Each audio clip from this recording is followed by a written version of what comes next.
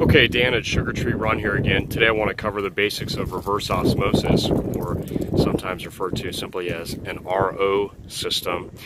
So this is a homemade RO that actually slides onto our evaporator, and it's just mounted to a piece of wood just for ease of carrying it around all as a system. But you can do this either on a piece of plywood or mount it permanently someplace, or even keep these maybe components slid into something as simple as a pail. So on the left over here we've got a booster pump. This pump is an Aquatech pump. It's in the 8800 series, and it's got a pretty good flow rate and can operate up over 100 psi, which is perfect for an RO system.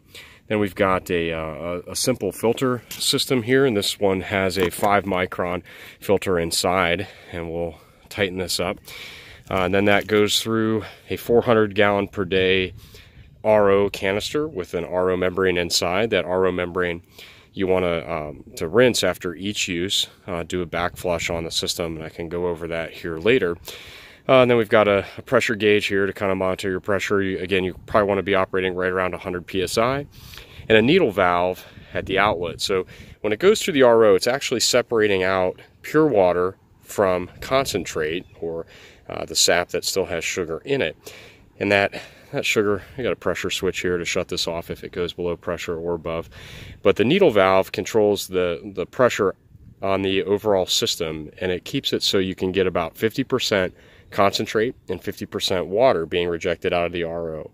Okay, and that water that gets rejected is referred to commonly as permeate.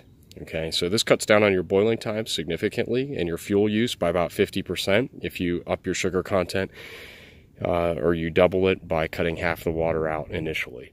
Okay, we've got our RO set up on our evaporator. It's just mounted here for ease. Keeps all the components in a vertical orientation. Now what we're going to do today is kind of cover use of this machine. We're going to cover the inlet and the exit, both from a permeate and concentrate standpoint, and the adjustments of the needle valve to make sure your flow outputs are balanced between the two. This area on the evaporator is also where we stage a steam pan to draw off from our main boiling pan as well, and then we can use that steam pan. It's all kind of sized appropriately when we built this evaporator to do finish boiling. So we've got some syrup up here that's finishing while we're going to start concentrating sap from today, and then we're going to put that in the main evaporator pan and boil that down in small batches into our finishing pan and kind of repeat the process. So this is the inlet hose. We've got it weighted at the bottom.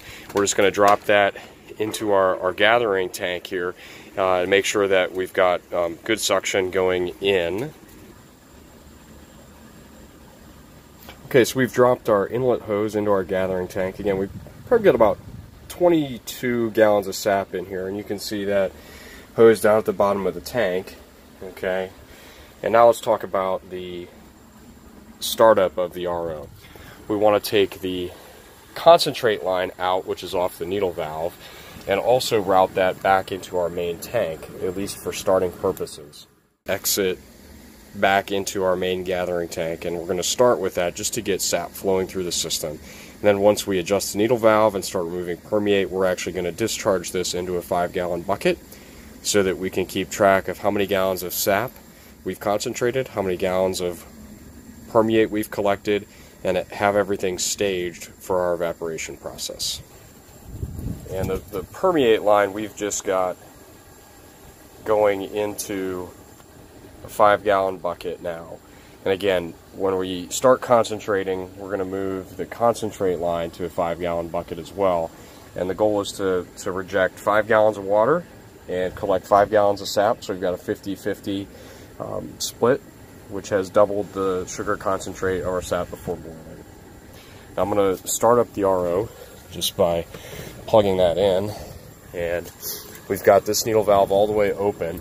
So initially we're just going to have sap coming through at low pressure, saturating the filter and the reverse osmosis canister, and being discharged here back into our gathering tank. It's going to get all the air out of the system here, and once that's flowing, I will show you how to adjust the needle valve.